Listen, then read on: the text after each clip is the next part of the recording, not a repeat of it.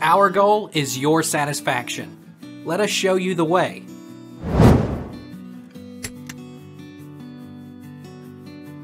What is a normal BMR range? Normal BMR ranges from -15% to +5%.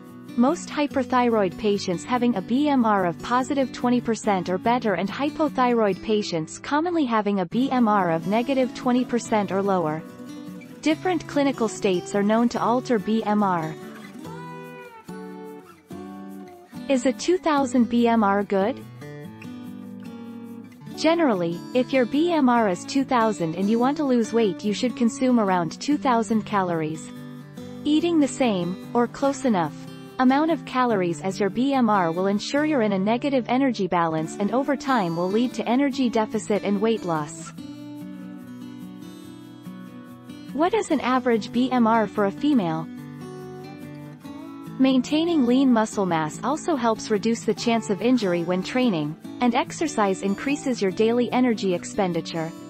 An average man has a BMR of around 7,100 kilojoules per day, while an average woman has a BMR of around 5,900 kilojoules per day.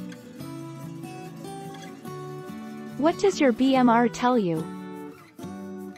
Your BMR tells you your calorie needs. When you take that number plus how much you burn every day during normal activity and exercise, you get your TDEE.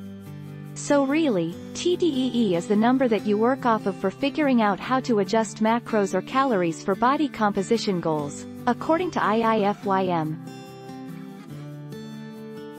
Is 1700 BMR good? This helps you understand how to either lose weight, maintain weight, or gain weight. For example, someone who is looking to lose weight should be eating in a deficiency to this number.